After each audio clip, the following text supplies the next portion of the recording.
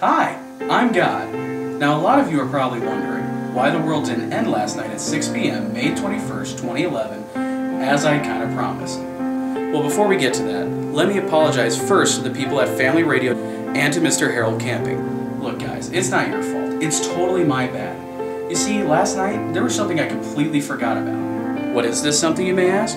Well, it's actually a someone, Susie Parrish, born at 5:59 p.m. last night. I know, crazy, huh? So what's so special about Susie?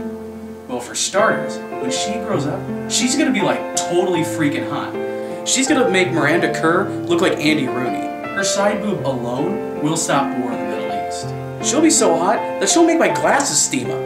And I don't even wear glasses. She'll be so hot that she'll get depressed that she's so hot because people look at her only for her beauty and she can't have any meaningful relationships. She'll be so hot that her Facebook statuses will be beer commercials. She'll be so hot that one day I'll catch her in the shower and I'll forget to stop a war. Sorry, Iceland.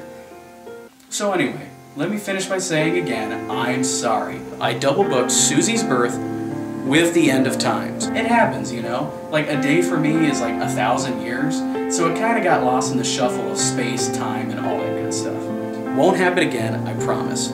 Trust me, when she turns 18, you guys are gonna thank me. Sooner if you're R. Kelly. Well, that's all for me. I'm God, and I'll catch you on the flip side.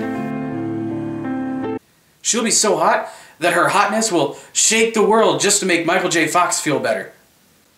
She'll be so hot that nobody will notice her blaring racism.